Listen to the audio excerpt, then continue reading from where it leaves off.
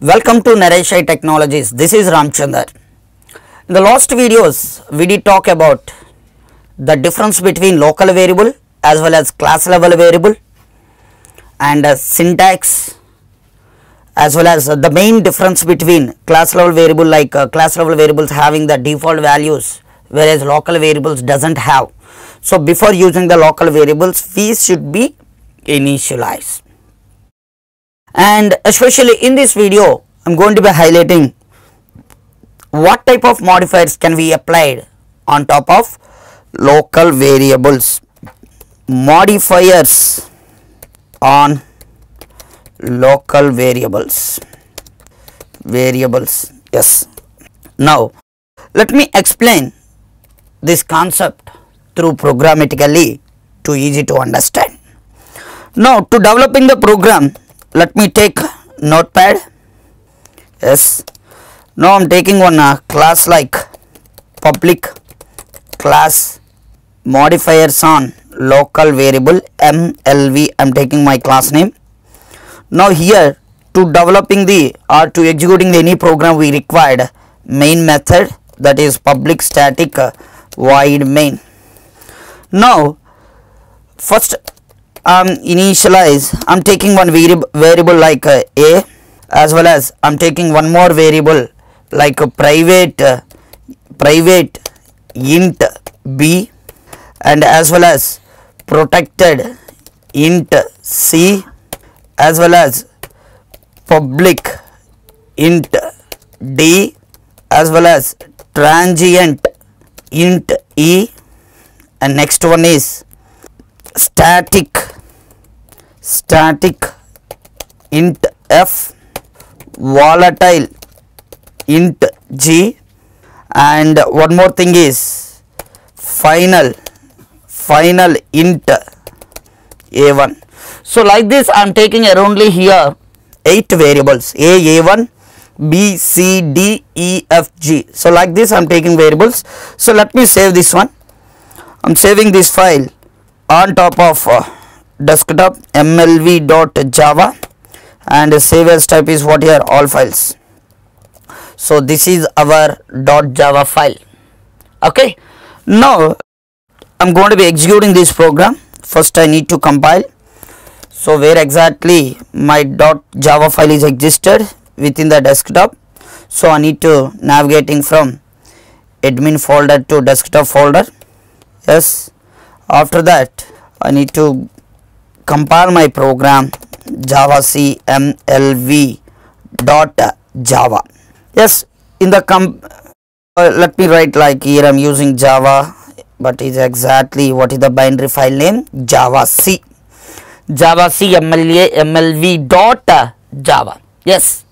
See, observe guys, around I am getting how many errors? 6 errors under the private, under the protected, under the public, under the transient, as well as under the static, under the what? Volatile. So what is the meaning of this one? Very simple here. We cannot apply all these 6 modifiers on top of local variables. What is the reason behind this one? What is the reason behind this? Why can't we write all these modifiers on top of the local variables? Especially in this video, I am only concentrate on these 3 modifiers. The incoming video, I am going to be highlighting what is transient, and one more point also I am discussed in this video, that is what static concept also I am introduced here itself. So remaining transient and volatile we will see separately. Now observe here, why can't we write private variable on top of the local? So very simple guys, what is the main intention of the private? The data, if you are declaring as a private, that data can be accessible throughout the class or simply within the class. For example, if I am writing one method like void m1, so what is the main intention of the private? The variable must and should be available within the class throughout all the blocks and as well as all the methods. So if I'm trying to use system.out.println of B, for example, if I'm declaring or initializing the value like 333, if I'm printing like B, definitely we will get what here? Error itself. Why? The reason is very simple, guys. B is what? Local variable. The scope of the local variable is what? The scope of the local variable is only within that method. But what is the main intention of the private? It can be accessible throughout all the methods. But if you are declaring variable as a private, first we are getting compile time error. That is not a problem. Assume that is what? Valid statement. Private int B equal to 333 is a valid statement. If it is a valid statement, what happen? Here B is what? Local to the main method. So local means what? The scope of the B is, after a declaration we can use anywhere in the method itself, same method, but it cannot be accessed. So private functionality is one thing, local variable functionality is what here? Another thing. Private means access throughout the class, but if you are coming to the local, only within the method. So both are having what? Different behavior. That's why we cannot write a variable as in what? Private. Now basically this is a string array. Yes, yeah. For compilation purpose we don't require any main method with string array, just method is enough. Now one more thing is, what about the protected and what about the public? Same thing, guys. Here protected means what? Throughout the package, and if any class other than our package, those classes also can be accessible what here? Protected data. Within the package we can access, and other packages also can be accessed what here? Protected data. But if you are writing protected as a local variable, so again comes to the local, the functionality of the local variable is only within the method. But what is the functionality of the protect? We can access throughout the packages. So simply we cannot access even within the class other than the main method. How can we access this int C, protected int C throughout the package? It is not possible. As well as public. So the main intention of private, protected, public can be accessible anywhere. Anywhere means what? Private. We can access within the any method throughout the class.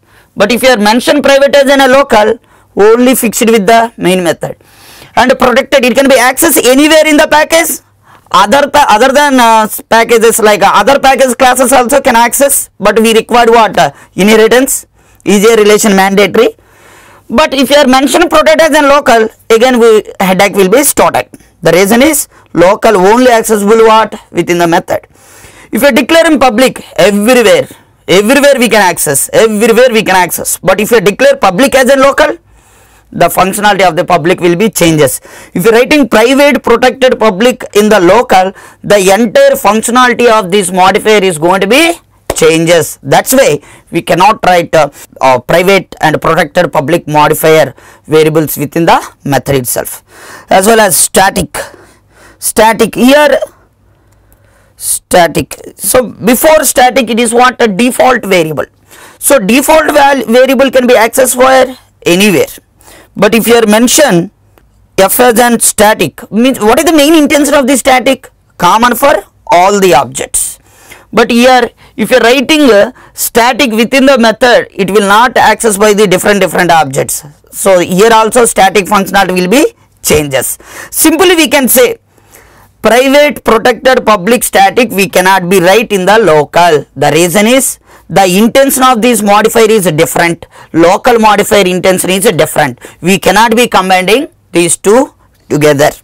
And remaining things separately we need to learn transient and volatile in the coming videos with the new programming concept.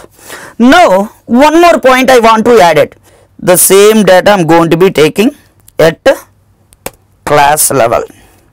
Same data I am taking at class level. Now let me comment this line. There is something wrong is there. Now let me comment all these things. Yes. Now observe guys everybody. Now let me compile this program. If you compiling, yes, Java C mlv.java. Now observe guys, in this particular scenario, okay, this is for explanation, I am writing this point, no need, delete this one, Java C mlv.java. Good, successfully compiled. Now compared to the previous program and this program, everything is same, only one thing is different.